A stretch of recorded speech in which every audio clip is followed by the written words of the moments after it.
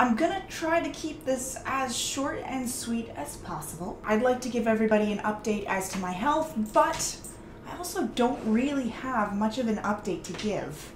As many of you will know, I have had a disability in my wrists for the past few years. It'll be 2 years next January. No, I'm not celebrating that anniversary. I recently got the same disability in my ankles, which has just been buckets of fun. I stepped away from social media because it was starting to be a bit too much with everything else, and I needed to focus on my own health, mental and physical. Mentally, I'm feeling a lot better. Physically, not so much. I have found ways of functioning, which is great. Mainly until I get to see the rheumatologist, which isn't until the spring. I am looking for ways to cope with the pain levels and function as much as possible without being in gobs of pain later. So to that end, I have some lovely mobility aids. I now use a wheelchair when I'm out. I use a walker when I go with the dog, and overall it helps my ankles a lot, and it helps my mental health because I'm not stuck in the house. So I mean, I'm sure you were all hoping for a little bit of a better update, and I'm cured, or at least on the way to being cured update, but more and more as this chronic pain just keeps going, I'm you know, I'm looking at it realistically. I'm still very happy with my life, and I'm still very happy with who I am as a person. It has nothing to do with whether or not I can walk 500 feet. So, I mean, I don't know, I've got the tools to handle this. But, would I like to not be in pain? Sure. That'd be great. Obviously, this has impacted my writing. Lady Catherine fans, we're through the editing stage of the 5th Lady Catherine, so now we're scheduling it to come out sometime early next year. I'm super excited about that. But although Leanne and I have discussed some brainstorming for book 6, we haven't yet started writing it because my health is just not been the greatest, especially the past few weeks. But I'm hoping that come my springtime rheumatology appointment, it'll start to turn around and I'll be able to get more back into the normal swing of things. In terms of my other books, the pirate novella is completely ready to go. In fact, you should be getting an email from me very shortly if you are in my newsletter, and because I have ARCs to give out. If you're not in my newsletter and you would like an ARC, comment. I have a limited number that I can give out, but if I happen to be able to squeeze you in, I will contact you. Absolutely. And I've also started writing another book. I've started dictating another book. When I start actually editing that dictation is when we might want to call me writing it, because that's when it takes risks.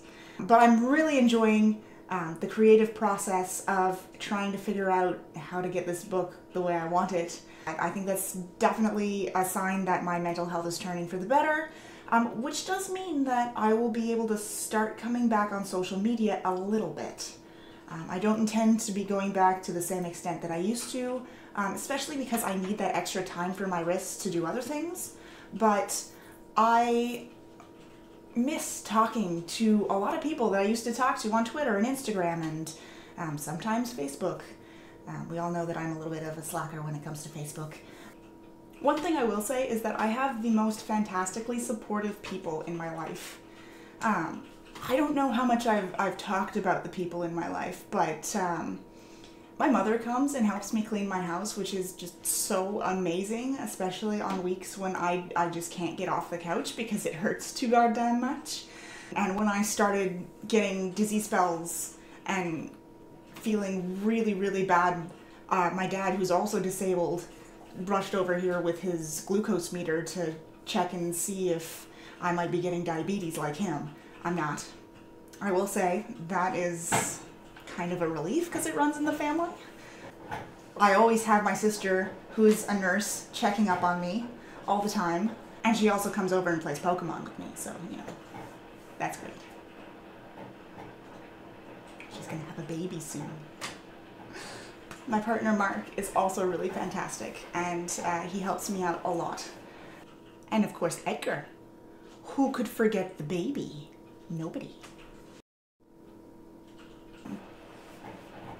And so yeah, I am surrounded with a bunch of fantastic people who help me when I am feeling not so great, and I am strong enough to get through my bad days, you know?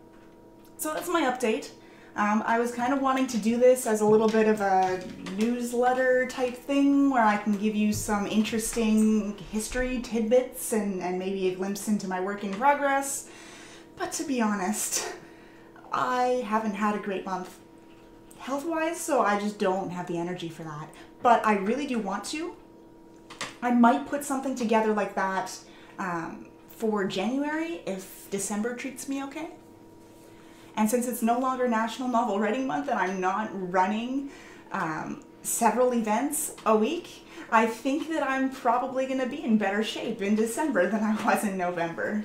I would like to wish everybody a happy holiday season, a happy new year, filled with lots of books, and I will update you again in the spring when I hopefully have some answers.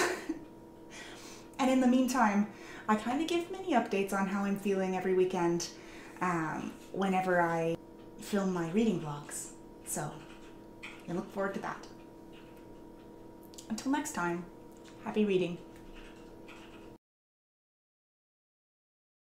I know he's super cute.